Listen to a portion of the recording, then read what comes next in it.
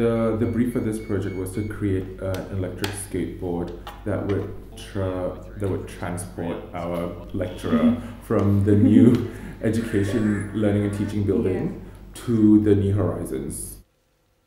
We're all fourth year materials engineering students, but prior to this design class, we've never actually properly built and designed something from scratch. This is our first go.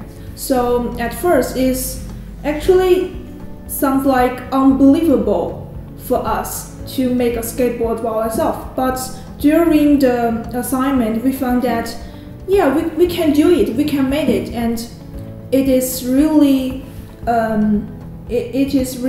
exciting. For me, it was that.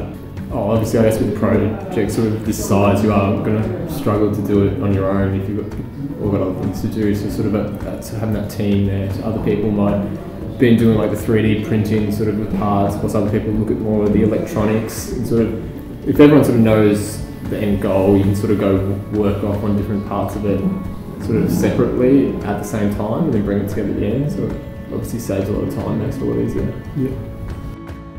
Well, the most important part in our electrical skateboard is the motor and the electric circuit in the whole black case. The whole electric circuit will control the motor to make this. And this is the drive wheels, and this is like the passive wheels.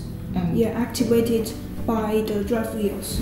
And there are also speed control in the circuit, so we can choose we need a high speed or low speed. The design process was pretty much first we just bought a giant plank of wood, and then we didn't even know how like suspension works, how many parts to the wheels.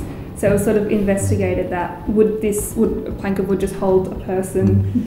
And then the circuitry came, and then we had to find out how the motor connect to the wheels. And then after and that didn't work. The motor was a whole separate thing we had to get working. There was some issue with the transmitter, and then it took quite a few weeks to figure out, to troubleshoot what actually was wrong. And the first thing we ever did with the motor was we created a huge short circuit, and we broke a component before we'd even started. So we couldn't get the motor working, and then we had to work out which part of the circuit was broken to fix that.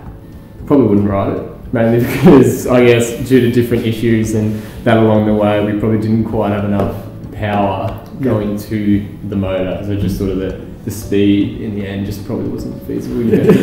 Easily due to the output voltage of the ESC is quite small, but we can check. But if we want to make the speed higher, we can change another ESC and make the speed higher, I think. It looked well, and maybe the businessman or student or normal adults like you and me all think it looks gorgeous. And the second, it's foldable, so we can easier to put it into bags for students. Also, maybe in some public space like library or subway or railway station, we can store it in the box or into the some locker. So we think it may be as quick as a commercial skateboard in the market.